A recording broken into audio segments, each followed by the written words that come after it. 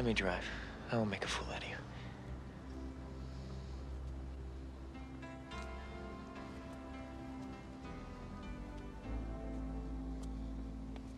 That tunnel turn's real tricky. Now, whether it's hot or cold, it gets as slick as a button. Then you're gonna slip and slide and slam yourself into the wall before you know it. So just take it easy.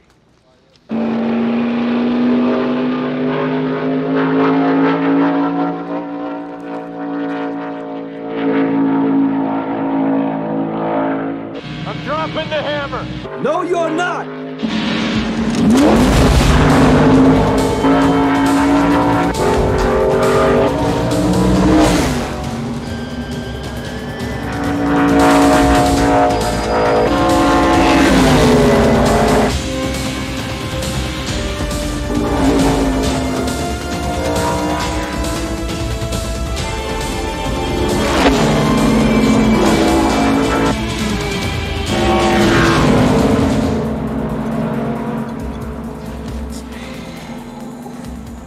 It's under Rowdy's time. Well, it might have been better if he cracked up the car.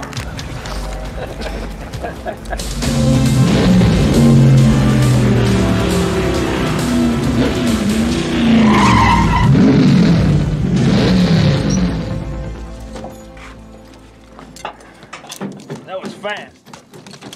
Yeah? 31 flat. That's good enough to take the pole in the last race here. Hell, I thought this was gonna be a joke. You never drove a stock car before? Sprints mainly. What's your name? Buck Brotherton, what's yours? Cole Trickle. Nice to meet you, Buck. Nice to meet you too, Cole.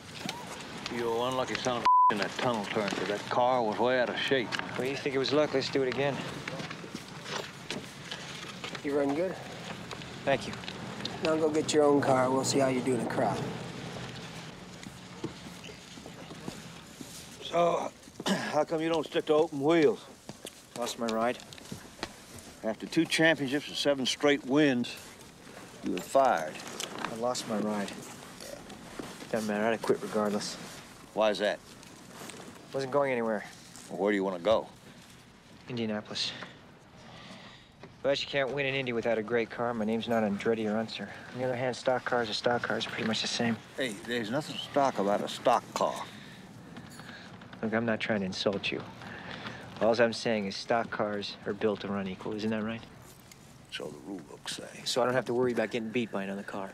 In other words, all you have to worry about is getting beat by other drivers. Yeah. You build me a car and I'll win Daytona next year.